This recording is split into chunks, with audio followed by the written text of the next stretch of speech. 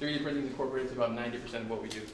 3D printing. Yes, so all these machines on the desk, the big one that we're actually just in the middle of placing up right now is, I believe, the state's largest printer at the moment. Wow. Yeah. And so, is that product that you actually can do with a 3D printer? So the chairs and the furniture you see behind you, Yeah. a lot of this can be designed and done on a 3D printer that scale. The ones on our showcase wall over there were done on the smaller printers all across the room. Now you can take the other copy. So this is done with a 3D printer? Yes.